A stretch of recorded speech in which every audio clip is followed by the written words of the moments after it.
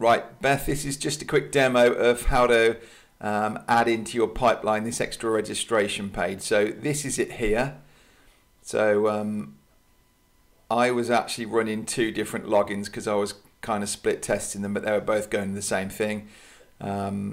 So my normal confirmation page is just the next stage down. That's what they get after they've registered yet.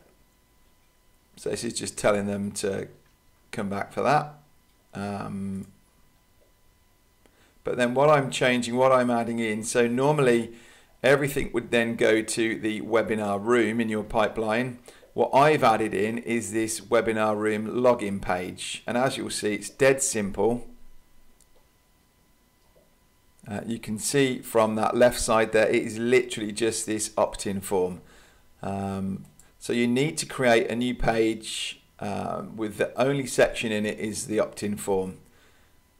So I've got my heading there, and then my subheading, everything else fits into that subheading bit in there. Setting up a form for it, and when they click on that form, the thank you page is going to the next pipeline step. I haven't used any of this text down here. And the next pipeline step is the webinar room.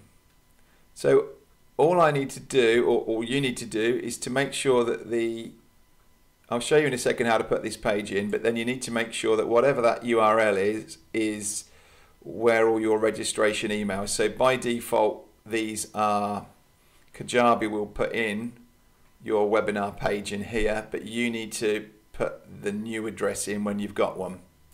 So let me quickly show you what I do for how to set a page up. Under website, page builder, add a new page. Just go with that straight default one, get started. Let's create that.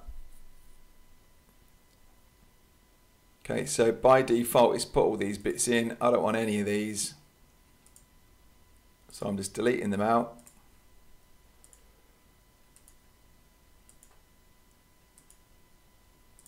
So I'm left with just the call to action, and there you go, and you can see straight away it's already looking quite like what I'd got. The heading, you change that, the subheading, you change that, rewrite your call to action, and then don't worry about this bit just yet. If you save that, go back to your pipeline,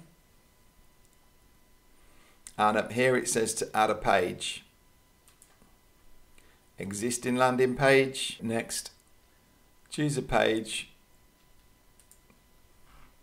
right down here at the last one I just made, webinar registration demo, save it. It will drop it in right at the bottom first, and then you can just jig it around. Actually, there it is. So I slide that up to there. I'll take this one out in a minute. So you're going to go finish setting up this page first of all.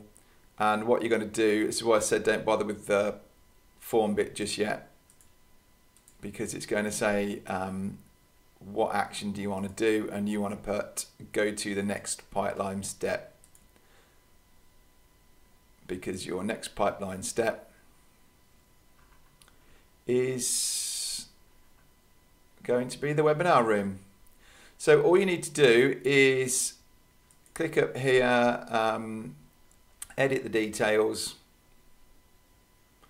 and make sure that call that something a bit better, webinar registration, copy that, and that is going to be back to the pipeline. Go back into all your emails and just make sure that on any of these where you've got a link, this is what, an hour before you're telling people hurry up and here's your link, head over there, you've got to override that with the link to that registration page. And then all that will happen, they'll go to log in, they'll go to that first, please put in your email, bang, straight into the webinar room, and then you will get some nice stats back, just telling you over here how many people submitted. It's not so much the views, because they might come into the same thing twice, but the submits is telling you the email addresses of people who actually registered. Okay, so hopefully that helped you. All the best.